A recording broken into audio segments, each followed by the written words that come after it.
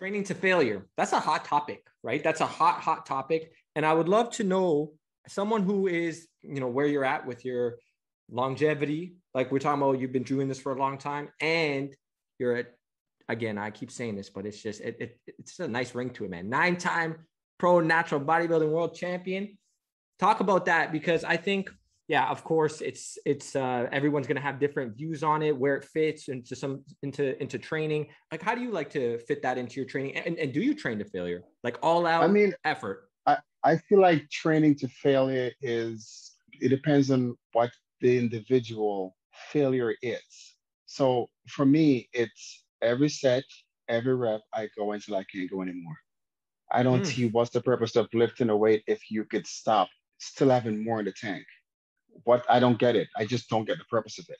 So every set, every session, every exercise, I go until my body's like, okay, this is it.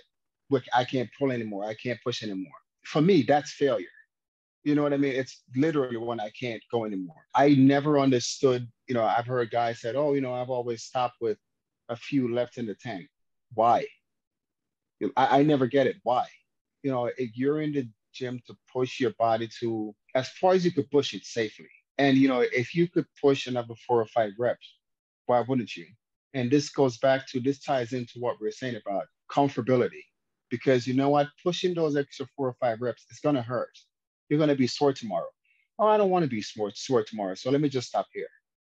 Then this may not be the sport for you. You know what I mean? Like it comes with the turf.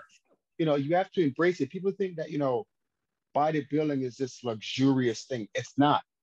It's not. It's pain.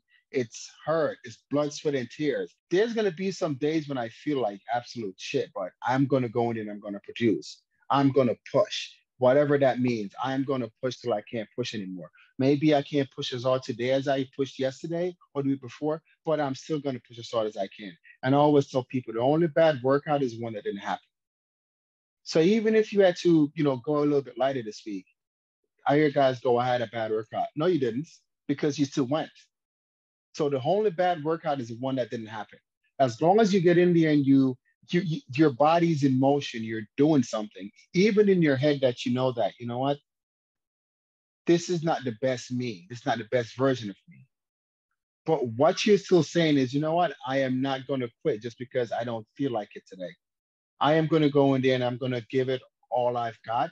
And for me, on those days, I don't walk out of there with my head hang low, because I know that there are days when I go in there and absolutely fuck shit up. So you know what? I'm going to wait until one of those days when I'm going to use that for fuel, one of those days where I'm in there fucking shit up. I'm going to remember, oh yeah, last week I didn't feel so great. I got to get 2 more reps now because now I'm feeling it. You know what I mean? Like, it's not a sport of comfortability. And that's what people misconstrue bodybuilding with. They think it's something that you should be comfortable. If you're in the gym working out and you're just working out to work out and, you feel like, oh, I got 8 reps, I'm going to stop here. Okay, great. That's on you. To each their own. But if you're in a sport and you're training with a purpose, I don't get why you would stop when you could do more. I never got that method of training.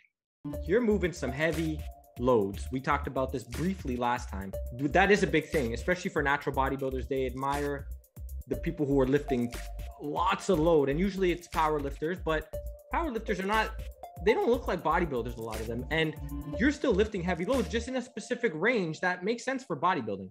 Is that right?